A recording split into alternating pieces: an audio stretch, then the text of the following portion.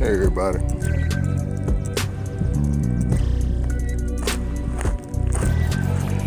It's another fine day here in the QC. I'm glad to see it. As always, I hope everyone is well and are able to get out and enjoy this day. Enjoy this great weather we're having.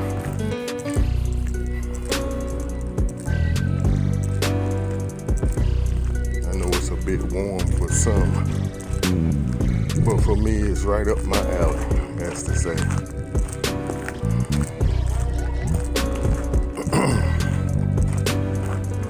I did have a word I want to share today, and it's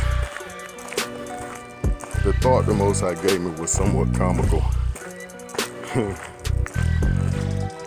He gave me a thought, but he put the sentiments of a statement made by Bubba on the Sanford and Sons when he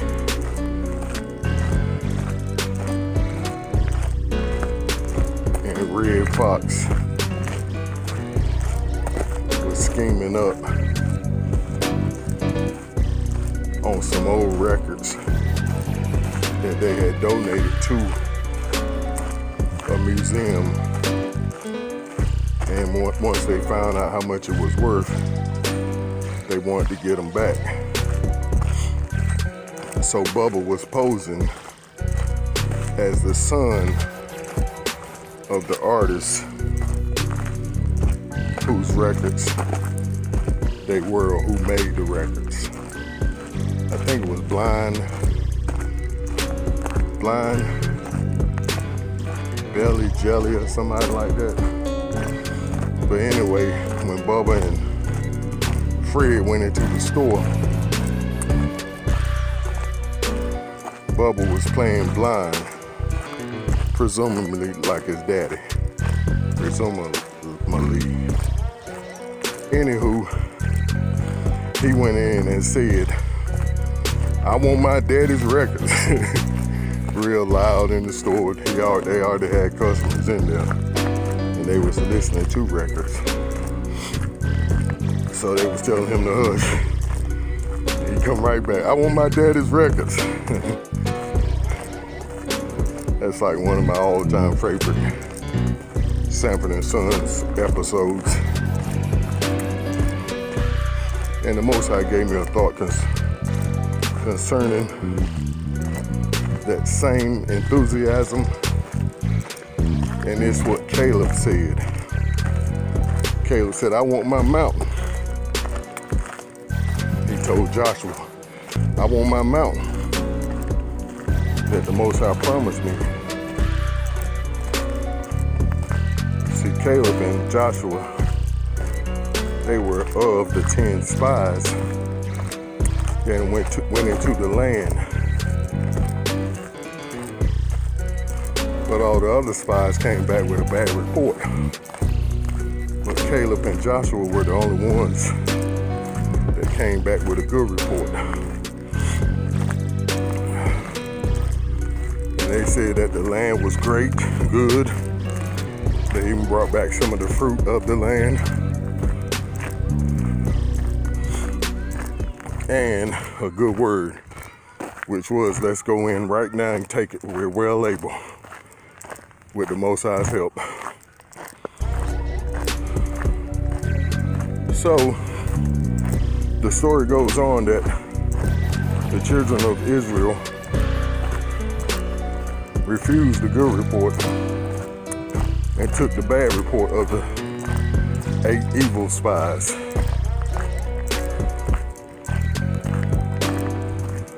And with that being said, Kalev was promised the land that he walked over when he went into the land. So, and the Most High told Moses that Kalev had a different spirit on him. And Caleb's name means in part, 2 parts, whole and hearted. So I guess K means whole and Lib means hearted. And that's where we gotta be today. We have to be wholeheartedly serving the Most High and believing a good report. Not only believing a good report, but we have to give a good report. Because people are waiting on good news these days. And they're waiting on someone like us to have experience with the Most High, who's come out of our Egypt and out of our promised land, going into our promised land, out of the wilderness, going into our promised land. And we have a good report that we made it out and that we're well able to take the land. I had another thought the Most High just reminded me of from earlier, well, a prior video, which is everybody ain't gonna make it. And it wasn't too long after I did that video that quite a few people I know didn't make it. But just as Kalev gave the good report, we must also. And it's sad to say, but we have to give up on certain people and give them over to the Most High and let Him handle them. I hate to say give up, but stop putting forth more effort in them than they're putting in themselves.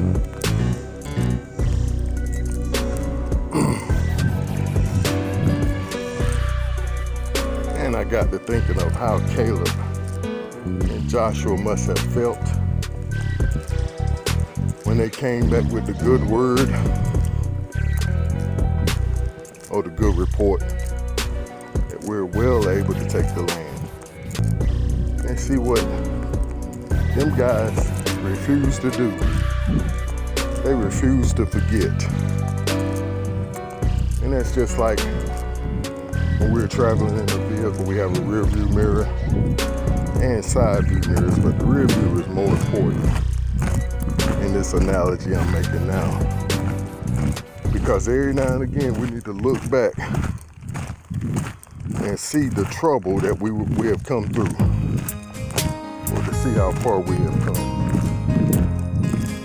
And see, they remember the times when they came out of Egypt and the Most High moved mightily and destroyed Egypt and gave them the wealth of the land. So going into the promised land wasn't a hard thing for them to see. If the Most High did the Egyptians like that, what couldn't He do? And see, that's my report today. If the Most High could save me, not only from my life of running the streets, selling dope, getting caught up, serving time in prison, in jail and in prison, because that was the hard part of jail, on the cold, wet concrete floors. But it taught me that lesson. It's just like Joseph, the Most High giving me a promise. And even though I was in prison and in jail by my own fault, I still kept my eye on the promise. I still prayed and talked to the Most High. Even in my wrong, I've always had a relationship with Him. And I told Him what I was going to do. I said, Father, I'm going to go and do this, that, and the other. And I apologize right now ahead of time. And not saying that's right, but here I is. And I have a good report. And like I was saying, even through that lifestyle I lived before, and even keeping me through that stroke, that massive stroke, or major stroke like they call it, heart valve defective open heart surgery, brain surgery to remove a blood clot. And it was a new operation they had just put in place. So I guess I was what they call their guinea pig. I'm no kind of pig, but that's what it was. They slid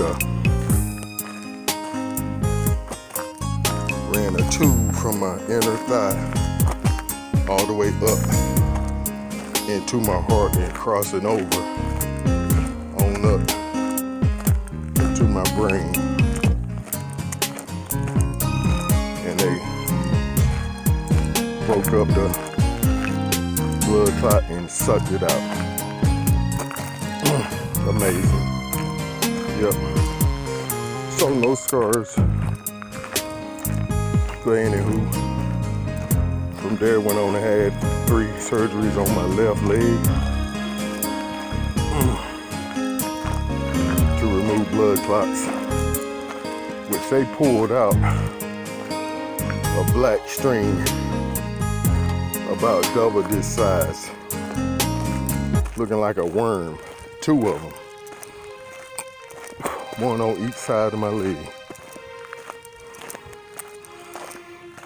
And even though they got it out and it saved me from losing my whole leg, I had to have 3 toes amputated. And that was 2 surgeries.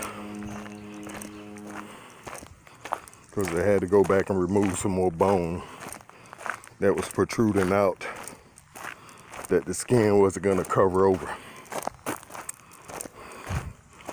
So yeah, the Most High have allowed me to go on down through there.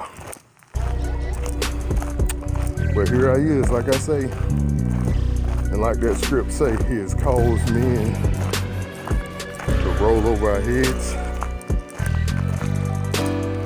But we came out on the other side.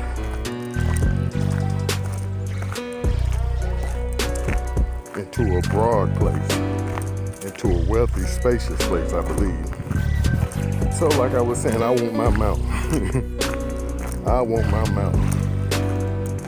And it's that season. I'm going into my promised land.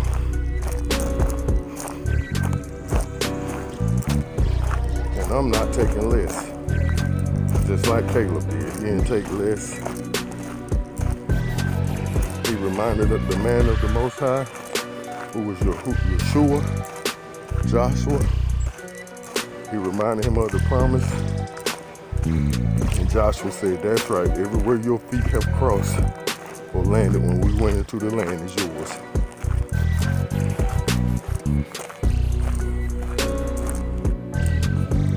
And this may be my final thought. I'm not going to say, because I'm not going to say what I'm going to do, and the Most High is still trying to speak. But he told me this morning that he was no respecter person. Like my grandmother used to tell all of us, I love you all the same. However, and a but, whichever one you want to use in this case, he's going to give more attention to those that give more attention to him. And I saw that in my grandmother's life also. And in my mother's life. And in my father's life. You spend more time with that individual, showing them your concern for them and not just for yourself and what they can do for you. They tend to want to do more for you, to the point where you would seem like the apple of their eye, their favorite child or grandchild. But what I did notice is that most of the time, the ones that wanted my grandmother to say that she loved them the most really want her favorite anyway. Really want her favorite. Because I think she found out early with certain personalities in our family, he started saying what this Negro wants. But anywho, the Most High just reminded me of that he picks and have no favorites. And to add on to that, we all have a choice.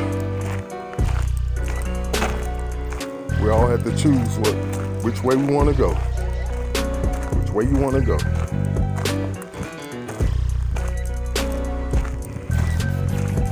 So our soul salvation is in our own hands.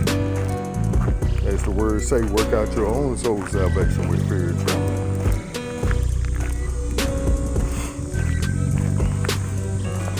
So this is a commandment. And when it added fear and trembling on the end, I marked that in my memory. This is important. Remember that. And I do. And like I said, I have a good report now. And now it's up to you to believe my report. Because a lot of people ain't gonna listen. And that's fine. But the Most High have not brought me through what he brought me through. Saved my life. Gave me a story. For no reason. Matter of fact, that's what he told me. He told me he was giving me a story. And I remember a few years ago, I told my wife, I said, I need a little drama in my life. I want a little drama. Not stupid drama, but just enough to make it interesting. And boy, has he ever allowed drama in my life. And it has been way interesting. To the point now I have a good report. Hey everybody. I just wanted to share a thought I just had. I know the Most High gave me. But I was just passing by this BMW track that's out here at the Hornet's Nest. They have like a state finals BMX track where the guys ride around on the bicycles. Something I used to love to do. But I saw on their sign that said there's no benches in BMX. And I want to add to that there is no benches in the kingdom of the Most High Yah. And there's no sidelines. I think there are cheering stands. But that only comes through us encouraging each other. But what I mean by there is no sidelines and no benches in the kingdom goes to another thought. The Most High, I believe, has a book on everybody. It's already written and laid out. But we still have a choice of how we carry out what's written in that book. And I just wanted to ask, what is your book? What's written in your book? Are you going to be someone who rode the sideline your whole life, rode the bench your whole life, never got into the game, never said to the coach, put me in the game, coach? So what is your story about? What is your book about? We know how it starts. In the beginning, there was Robert Allen Holloway, born June the 3rd, 1970. And in this life, Mr. Holloway lived a good life. He was a man of the Most High YAHUAH. He followed Yahushua HaMashiach till his final day on this earth. And the world is a better world, or the earth is a better earth because of Mr. Holloway. Well done, my good and faithful servant. Enter into the rest of the Most High. See, that's what I want my story to end like. That's why I'm making sure I give a good report. that's gonna be my time for today. But I want my mountain. I want my daddy's records. Have to have that same enthusiasm. Like they're mine. It was my daddy's, so I want them. And just like Caleb, it was promised to me. I had the good report. I had faith in the Most High. And even though I had to wait 40 more years to get it, I want my promise. Okay, stay up, keep pushing forward in the right direction. Shalom.